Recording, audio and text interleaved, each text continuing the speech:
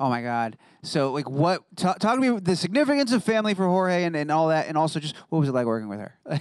Like what that experience was. You and I are cut from the same cloth, my friend, because you will not believe this unless you really know me, but everyone who's known me since I was 12 years old knows that everyone has their one pillar, their lighthouse, their artist that they emulate, that they love.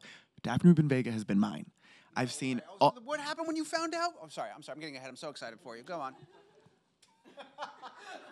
Tell your story. I'll be over here if you need me. No, man, it's cool. I don't know. I just find her to be the most original thing. She's an Afro-Latina, and she's so versatile. She sounds like no one else. She acts like no one else. She's been a part of 2 original Pulitzer Prize-winning companies, Rent and In the Tropics. She's also been in 3 Pulitzer Prize-winning plays on Broadway, if you count Streetcar Named Desire. She's just so...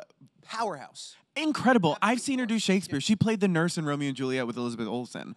And she did it like, the nurse can be kind of like a stock character, like an old lady. She played her like a sexy, sassy New Yorican nurse. And it was brilliant. And so there had been some whispers, like in the writer's room, like Jorge has a big relationship with his mom, so we're casting the mom. And I looked at Michael Grassi and Roberto and I said, there's only one person you have to cast, Daphne Rubin-Vega. And they were like, ooh. Yeah, we love Daphne. And I was like, perfect, that's great. You need to cast Daphne Rubin-Vega.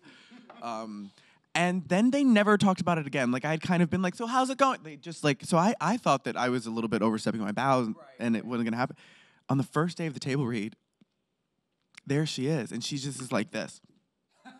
Because I was her super fan. Like, I used to go to all her shows as a kid. Like, I'd just be at the stage door. I'd sneak backstage. I snuck out of my house when I was in high school to go to her gig at midnight at the Zipper Factory. I've got pictures to prove it.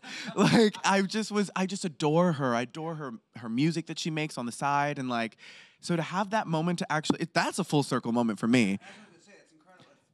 And we get on so well. It's amazing to meet your heroes. And it's even more amazing when your heroes are really generous to you and they're kind. Because I've met some heroes and, they weren't so nice. Right. And I've met some like Daphe, and it's just, she's like a second mom to me now. Now she texts me all the time and she's giving me advice. She's like, don't let the vampires get, she's so amazing. It's your life. I know.